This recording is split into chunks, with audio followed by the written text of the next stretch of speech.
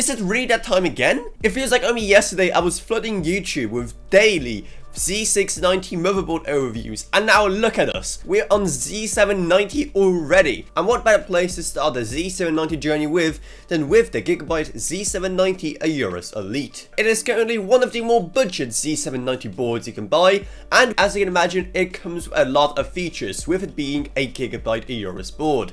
And starting off with CPU power, here things are looking pretty standard, with a 16+1+2 power phase arrangement rated at a maximum of 70 amps. Combine that with the two full 8 pins and your CPU is going to be getting more than enough power, even if you're going for something more expensive like a 3900K. Though also, if you can afford a 3900K, you can probably also afford a more expensive motherboard. So that's some pretty standard stuff, and let's be honest, it's pretty boring. You don't care about it, I don't care about it, no one cares about it because it really doesn't make a difference. Let's talk about something more exciting. Or at least as exciting as PC expansion can get, which for us tech nerds is very exciting. Here things are pretty standard, with a single PC Gen 5 16X slot and 2 additional physical 16X slots. Yes, sadly, once again, Aorus haven't given up the hatred of the 1X slot, which I have no idea what's about, really. I have no idea why they stop putting 1X slots every year, but it's painful to watch at this point, you know? We all can agree that we don't want to be the monster that puts a 1X card in a 16X slot, yet Gigabyte are not giving us the option here. Whatever, life is life, I guess, and at least you also get 4 M.2 slots. But now finally onto the good stuff. The rear I/O, something that Gigabyte have always done much better than anyone else.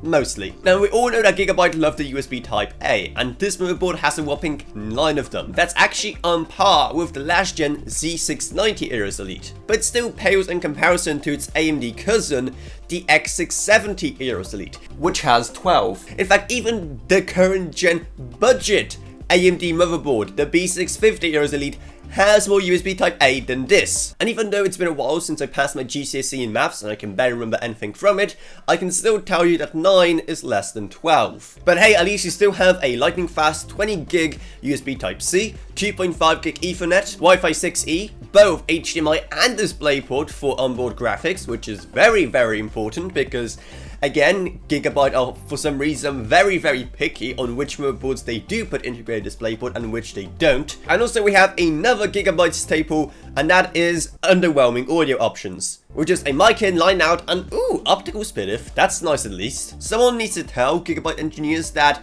removing audio jacks compared to where you were, say, 5 years ago, is not an upgrade, that's a downgrade. You know, at this point, I have no idea what's going through the heads of the Gigabyte engineers. I know it's a stressful time, maybe they're overdoing it with the alcohol and office parties a bit or something, but it's really showing in their products because the insane decisions that they've been doing is just, well, insane and unexplainable, to be fair. And you know me, I wanted to wholeheartedly recommend this motherboard. Though seeing how cheaply you can get a Z690 Aorus Elite for nowadays, I just cannot find too many reasons why anyone would go for this motherboard instead, unless you just really dig the upgraded looks of this motherboard compared to its Z690 predecessor. And more than anything, it's just been painful to watch, because Gigabyte have been one of the better motherboard manufacturers of the past several years, but over the past few generations, just seeing all these bad mistakes just stack one on top of the other has been making it much more difficult to recommend their products. So it looks like I may have to give up my title of an Aorus shill, but not before I remind you to buy this motherboard using the Amazon links down in the video description below. And while you're still here, why don't you check out our Patreon, which is also going to be down in the video description below, because even just $1 single a month truly goes a long way, while you get awesome perks as well. I'd also like to thank my existing patrons, Gavin Burns, Orion LKB,